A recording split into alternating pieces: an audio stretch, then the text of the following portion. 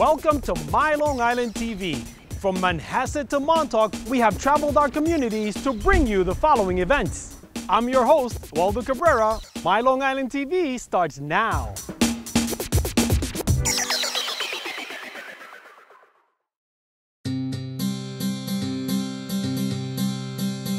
Today we're having a special program called Exploring Art and Making Memories.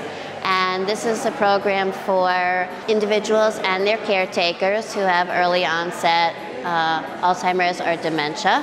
What do you notice that all of these works have in common? A lot of museums are doing work now. It began with MoMA, and they did a special program on training participants called Meet Me at MoMA. We had general conversation where we tried to elicit different responses from the participants, and then we broke into small groups and did a variety of close looking where you can really see the details, and it gives participants an opportunity to, maybe if they're shy when they're talking, when they're asked to speak in a group, but with their caretakers, they can feel more comfortable. Who's the picture of the man in black and white? That's my grandfather's brother.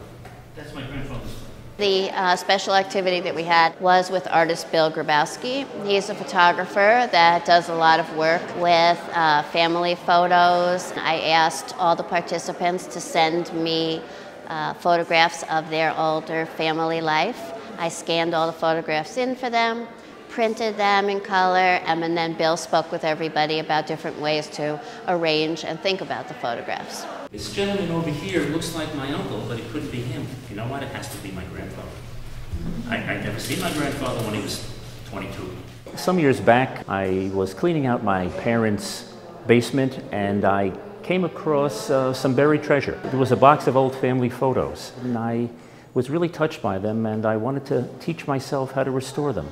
And after that, I decided to start creating artwork that celebrates my family.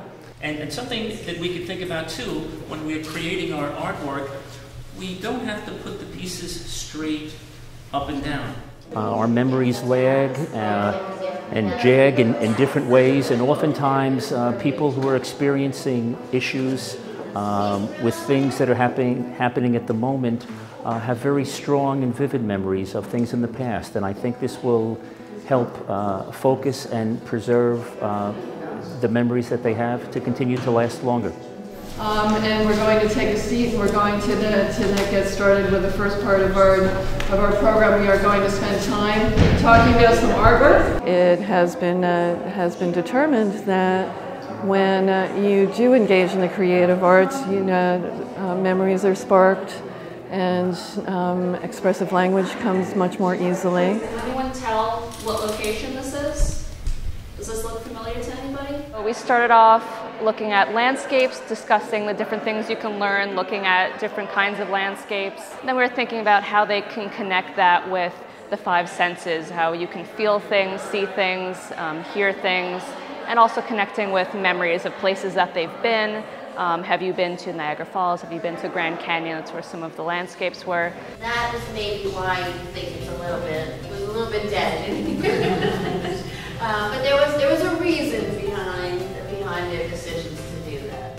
We will have more programs of this nature throughout the year. We're going to hold 4 each year as of right now, and we're also speaking with other museums, like the Whaling Museum and Educational Center is actually here today, and they came to watch, and they're thinking about the possibility of also being a location that the group can come to and enjoy their museum as well. So we will definitely be continuing it and growing it.